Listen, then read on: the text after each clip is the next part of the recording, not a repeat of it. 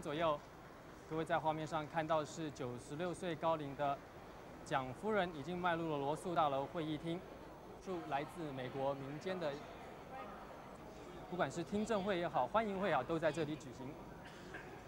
那么蒋夫人在晚辈的搀扶下已经顺利。At the time, I said that I came here as a child, spent my formative years here, and stayed through college.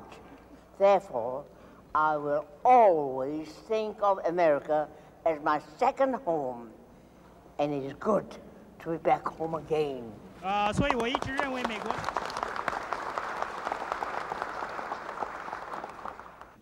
It is an honor for us to have you here, Madame Chiang. We thank you for giving us the opportunity to be present with a gracious and great leader, to have a sense of touching history by having you here, and also at the same time to express the deep friendship between the American people and the Chinese people. Senator Dole.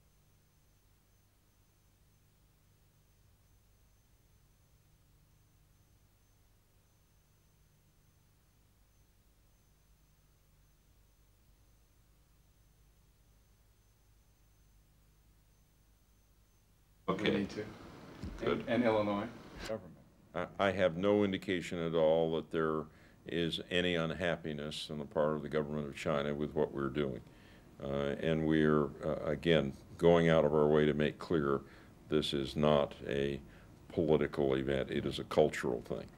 We had an incident. 我们知道，蒋夫人这篇长达大概5分钟左右的演讲刚刚结束，那么全场的参众议员也特别热烈鼓掌，为96岁高龄的蒋夫人。